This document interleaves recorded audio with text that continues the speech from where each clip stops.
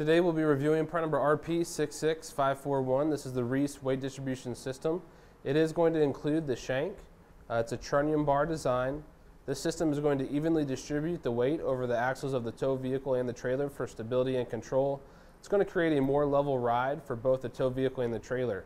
The Trunnion spring bars are hot rolled and tapered here on the ends for superior strength and flexibility.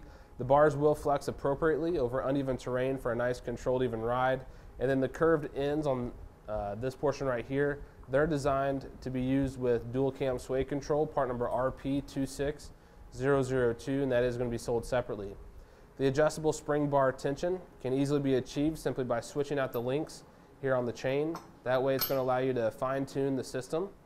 The desired tilt on the system is also easily achieved with the serrated washer design, so that's going to eliminate the need to having to pile on washer after washer. So you can see right here that the washers actually have teeth in them, and so does the head of the weight distribution system. So those teeth dig into one another, and that's going to allow the head to achieve the tilt that you need for your application. Again, it is going to come with the Shank. It's a nice solid steel construction, powder coat finish on it, so it's going to stand up really well against rust and corrosion. It is designed and rated for weight distribution. It's also going to come with your 5/8 inch pin and clip. That way you can secure this inside of your hitch. It's going to feature a forged raised ball platform here on the head of the weight distribution system, this portion right here. So that's going to eliminate the need for a raised hitch ball. The solid steel Shank, again, has that nice powder coat finish on it, so it is going to stand up really well against corrosion. The system is going to include the head assembly, the adjustable Shank, the lift brackets, the Trunnion spring bars, the lift chains, the pin and clip. It's going to come with all necessary hardware. It's also going to come with a snap-up handle.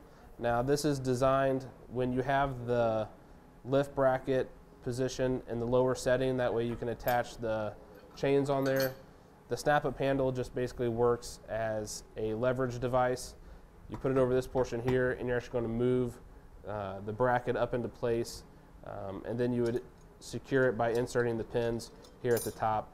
This snap-up handle can also come in handy to gain leverage and lower the bracket down to remove the chains or to readjust the link. So that's just a leverage device. It makes everything a little bit easier when it comes to having to make adjustments to the links in the chains or connecting or disengaging.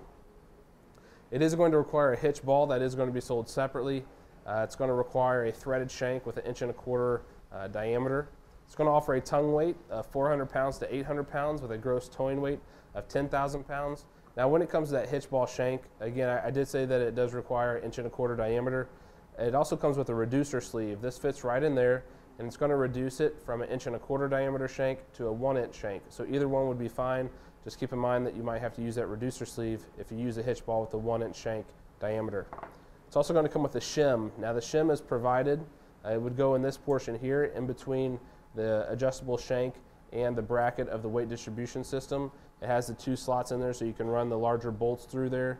That's just to take out any slack that you may have in between the Shank and that bracket of the head of the weight distribution system. It is designed to fit a 2 inch by 2 inch trailer hitch receiver. The lift brackets are going to be positioned about 30 inches back from the hitch ball. So you measure back 30 inches on each side of your trailer frame, position the lift brackets, and you want to make sure they're straight across from each other. And again, do that measurement on both sides. That way the installation is as accurate as possible. This portion is going to set over the frame of your trailer. Then you got the set bolt here on the back that you would thread in, applying pressure to the inside portion of the trailer, and it's going to hold it in place.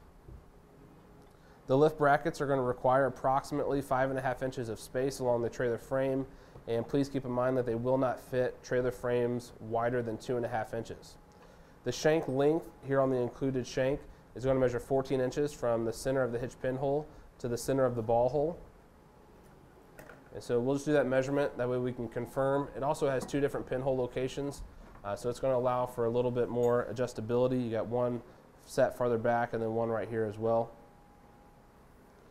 So again, measuring there to the center of the hitch pinhole to the center of the ball. That closer pinhole location is going to measure 14 inches. The one that sits a little bit further back is going to measure 15 inches away.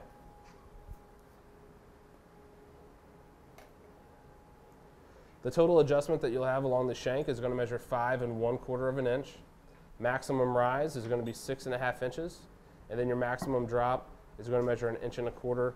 That's measuring from the top of the hitch receiver opening. To determine whether or not this is the proper weight distribution system for you,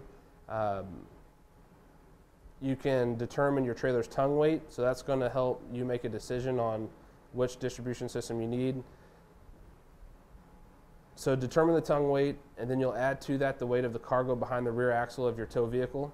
Combine the two measurements, so add those together, and that's going to make up the tongue weight rating for a weight distribution system, and it's going to help guide your decision and find out if this is the right one for you or not.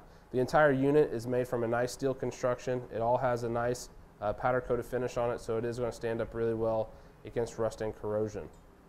That's going to do it for today's review of part number RP66541.